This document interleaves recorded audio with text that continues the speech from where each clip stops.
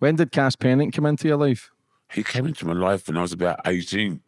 Very, very young. Very, you know what I mean? Me, at that time, I used to get around on roller skates. May look odd, may sound odd, but yes, I used to ride roller skate for my transport.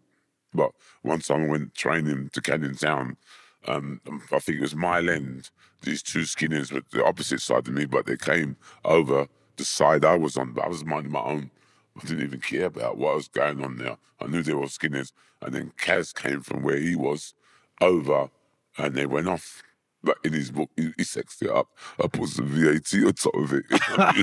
Yeah, he said they had knives. Yeah. He said Adolf says they had guns and fucking grenades, mate. Adolf says they had everything. You know what I mean? Tried to sex it up and put it in his book or what he done. But I said, Kaz, it worked like that. I was on the skate, minding my own business, nothing. I must be very, very stupid. There was moving close to me, but I'm stupid. That's what my mum calls me, very stupid. But sometimes you've got to be stupid to catch smart.